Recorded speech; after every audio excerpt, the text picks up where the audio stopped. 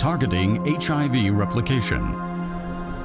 The replication of HIV-1 is a multi-stage process. Each step is crucial to successful replication and is therefore a potential target of antiretroviral drugs. Step 1 is the infection of a suitable host cell, such as a CD4-positive T lymphocyte. Entry of HIV into the cell requires the presence of certain receptors on the cell surface. CD4 receptors and co-receptors such as CCR5 or CXCR4. These receptors interact with protein complexes, which are embedded in the viral envelope. These complexes are composed of two glycoproteins, an extracellular GP120 and a transmembrane GP41.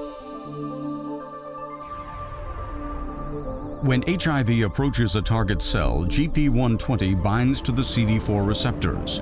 This process is termed attachment. It promotes further binding to a co-receptor. Co-receptor binding results in a conformational change in GP120. This allows GP41 to unfold and insert its hydrophobic terminus into the cell membrane. GP41 then folds back on itself. This draws the virus towards the cell and facilitates the fusion of their membranes.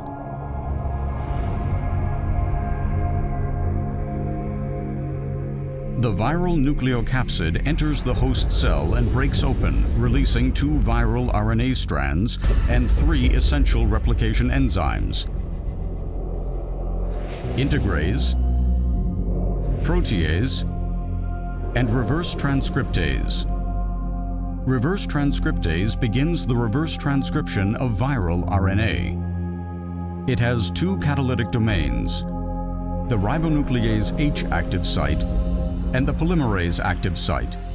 Here, single-stranded viral RNA is transcribed into an RNA-DNA double helix. Ribonuclease H breaks down the RNA. The polymerase then completes the remaining DNA strand to form a DNA double helix. Now, integrase goes into action. It cleaves a dinucleotide from each 3' end of the DNA, creating 2 sticky ends. Integrase then transfers the DNA into the cell nucleus and facilitates its integration into the host cell genome. The host cell genome now contains the genetic information of HIV.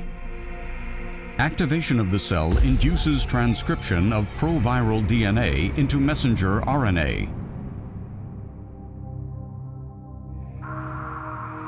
The viral messenger RNA migrates into the cytoplasm, where building blocks for a new virus are synthesized.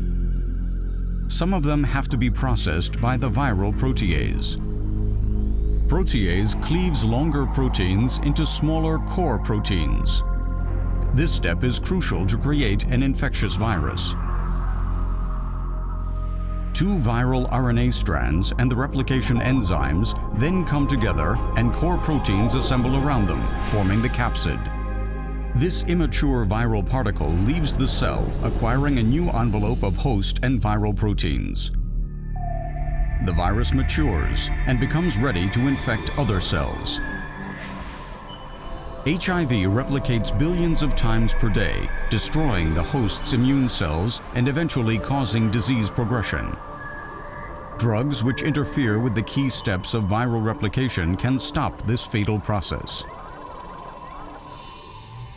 Entry into the host cell can be blocked by fusion inhibitors, for example. Inhibition of reverse transcriptase by nucleoside inhibitors or by non-nucleoside reverse transcriptase inhibitors is part of standard antiretroviral regimens. The action of integrase can be blocked.